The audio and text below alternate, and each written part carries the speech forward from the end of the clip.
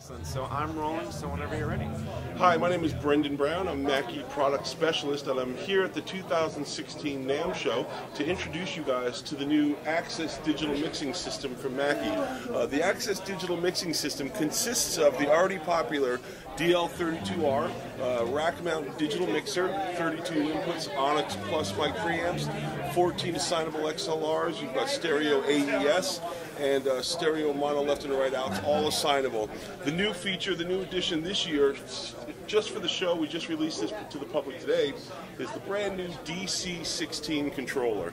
The DC16 controller it communicates with the DL32R via a Dante network. And what it does is it allows you to have complete control over the master fader app with a hands-on physical control surface. You've got, first thing you'll notice here is you've got 17 long throw Alps faders. These are fast flying faders that are touch sensitive. They fly around. You'll also notice here that you've got large backlit full color screens here that allow you to read your inputs. It allows you to give you constant visual feedback of where you are with your channel strips. So there's no more channel tape at the bottom here.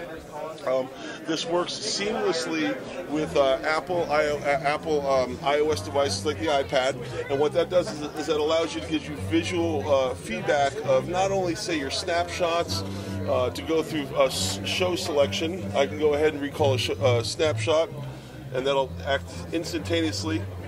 Oops. On the board.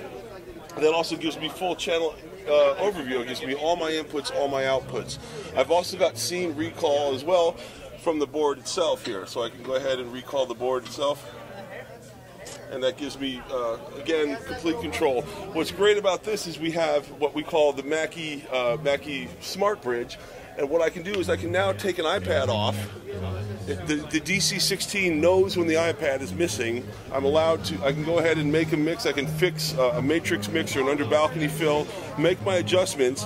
When I place it back on the DC16, it automatically goes back to the screen it was on. So no other control surface in this price point really has the high visibility and easy workflow of the tactile, of all the moving faders and the great screen graphics and large readout screens. You've got view groups and mute groups that you can go through as well. So I can go and select view groups, and this gives me certain channel layers. I've got front of house, I've got drums, maybe guitars, and it populates here. So that gives us an advantage over just having layers.